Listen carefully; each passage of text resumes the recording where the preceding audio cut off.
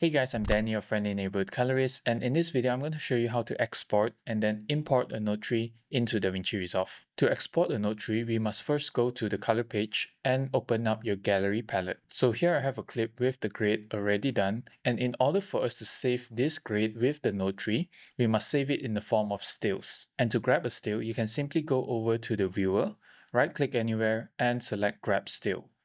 Then your still will appear in the gallery in whichever album that you're in. So this still is not just a screenshot of what we have in our viewer, it actually contains the whole node tree that we have here.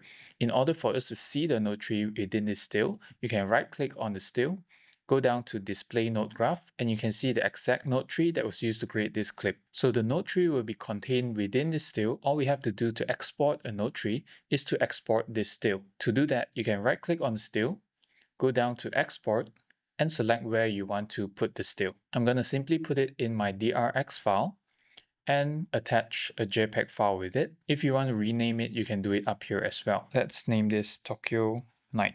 And I can go down to export, and that's how you export your node tree. So to import a node tree, you can go back to the folder that you have exported the node tree.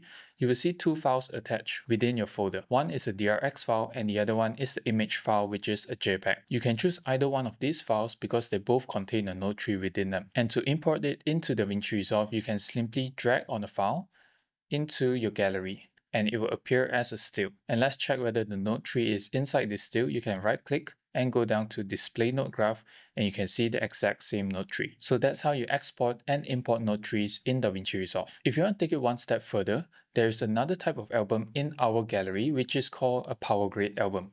You can create a PowerGrade album by simply right clicking in the gallery albums and add a PowerGrade album. PowerGrade albums are different from still albums in a way that still albums only will appear in this particular project. But if I put a still in the PowerGrade album, it will appear in all past and future projects. So let's say there's a template node tree that you want to use for all your projects. For example, my visionary PowerGrades. You can add a PowerGrade album here, double click on it to rename it. I'm going to simply put visionary PowerGrades. And within this PowerGrade album, I can import the Visionary PowerGrades pack, which are these 4 DRX files, into my PowerGrade album. And just like that, I have 4 node graph templates that I can use, which is the commercial, the pro, the advanced, and the beginner, very easily at the tip of my fingers. So whenever I start a new project, I don't have to recreate the whole node tree, or I don't have to import a node tree from a different project. I can just put them all in my PowerGrade album. My Visionary PowerGrades are currently on version 5.1, but I'm working on version 6 already.